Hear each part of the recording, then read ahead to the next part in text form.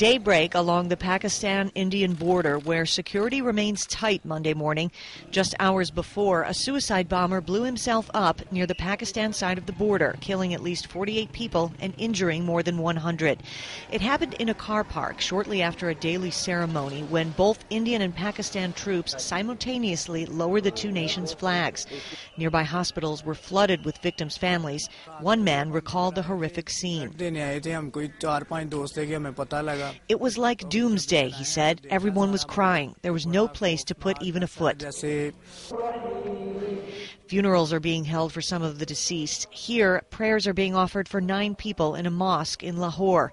The Pakistani Taliban have claimed responsibility for the attack.